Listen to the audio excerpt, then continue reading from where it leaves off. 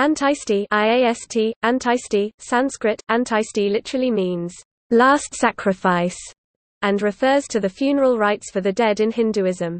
This rite of passage is one of traditional samskaras in the life of a Hindu. It is also referred to as Antima Sanskar, Antyakriya, Anvarohaniya, or as Vani Sanskara. The details of the Antyeshti ceremony depends on the region, caste, gender and age of the dead.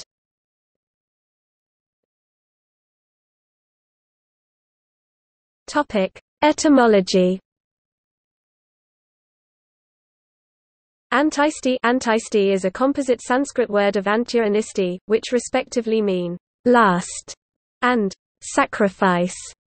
Together, the word means the last sacrifice. Similarly, the phrase Antima Sanskara literally means last sacred ceremony, or last rite of passage.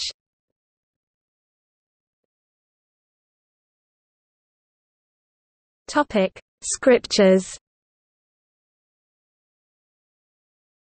The Antyeshti rite of passage is structured around the premise in ancient literature of Hinduism that the microcosm of all living beings is a reflection of a macrocosm of the universe.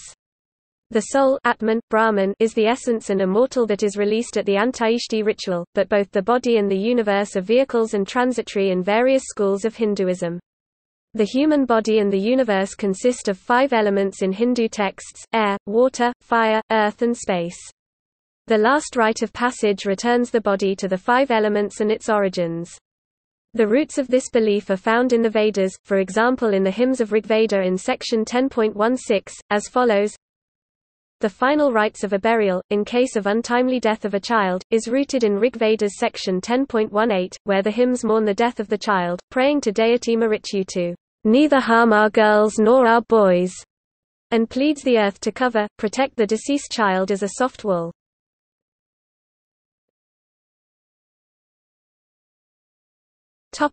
Traditional practices. The last rites are usually completed within a day of death. While practices vary among sects, generally, his or her body is washed, wrapped in white cloth, if the dead is a man or a widow, or red cloth. If it is a woman whose husband is still alive, the big toes are tied together with a string and a tilak red, yellow or white mark is placed on the forehead. The dead adult's body is carried to the cremation ground near a river or water, by family and friends, and placed on a pyre with feet facing south. The eldest son, or a male mourner, or a priest, called the lead cremator or lead mourner, then bathes himself before leading the cremation ceremony. He circumambulates the dry wood pyre with the body, says a eulogy or recites a hymn, places sesame seeds or rice in the dead person's mouth, sprinkles the body and the pyre with ghee, clarified butter, then draws 3 lines signifying Yama, deity of the dead, Kala, time, deity of cremation, and the dead. Prior to lighting the pyre, an earthen pot is filled with water, and the lead mourner circles the body with it, before lobbing the pot over his shoulder so it breaks near the head. Once the pyre is ablaze, the lead mourner and the closest relatives may circumambulate the burning pyre 1 or more times. The ceremony is concluded by the lead cremator. During the ritual, is Kapala Kriya, or the ritual of piercing the burning skull with a stave bamboo fire poker to make a hole or break it, in order to release the spirit. All those who attend the cremation, and are exposed to the dead body or cremation smoke take a shower as soon as possible after the cremation, as the cremation ritual is considered unclean and polluting. The cold collected ash from the cremation is later consecrated to the nearest river or sea. In some regions, the male relatives of the deceased shave their head and invite all friends and relatives, on the 10th or 12th day, to eat a simple meal together in remembrance of the deceased. This day, in some communities, also marks a day when the poor and needy are offered food in memory of the dead. Burial in Hinduism. Apart from the cremation method, there are large sects in Hinduism which follow burial of the dead. The preparatory rituals are more or less similar to cremation, viz., washing the body, applying vibhuti or chandam on the forehead of the deceased etc., but instead of cremating, the deceased is buried. The body is either placed in sleeping position or in some Shaivite and tribal traditions is in sitting position, legs folded and arms resting on the thigh simulating meditative position. The burial pit is prepared in the community burial ground called shmashana, usually situated outside the city or village. Some affluent will bury their dead in the own field. The burial pit for sleeping position is generally 3 feet width and 6 feet in length, and for sitting position it is 3 feet by 3 feet. As a thumb rule in all the sects invariable the saints are buried in sitting position in a separate place where later on a samadhi is built which becomes a place of worship.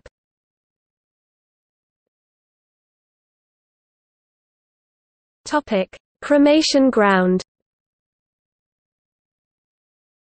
The cremation ground is called shmashana in Sanskrit, and traditionally it is located near a river, if not on the river bank itself. Those who can afford it may go to special sacred places like Kashi, Varanasi, Haridwar, Prayagraj, formerly known as Allahabad, Sri Rangam, Brahmaputra on the occasion of Ashokastami and Ramaswaram to complete this rite of immersion of ashes into water.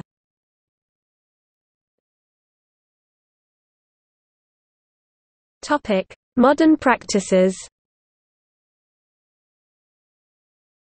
Both manual bamboo wood pyres and electric cremation are used for Hindu cremations. For the latter, the body is kept on a bamboo frame on rails near the door of the electric chamber. After cremation, the mourner will collect the ashes and consecrate it to a water body, such as a river or sea.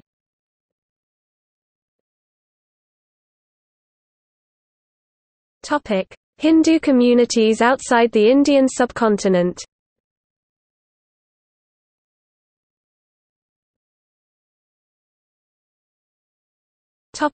Trinidad and Tobago.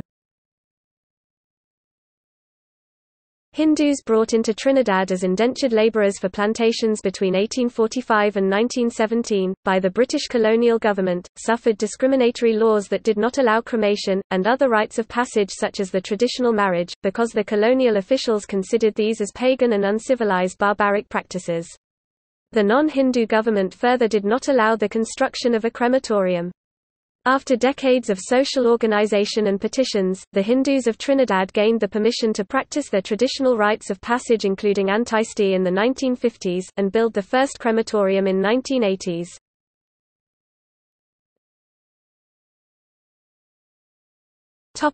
United Kingdom.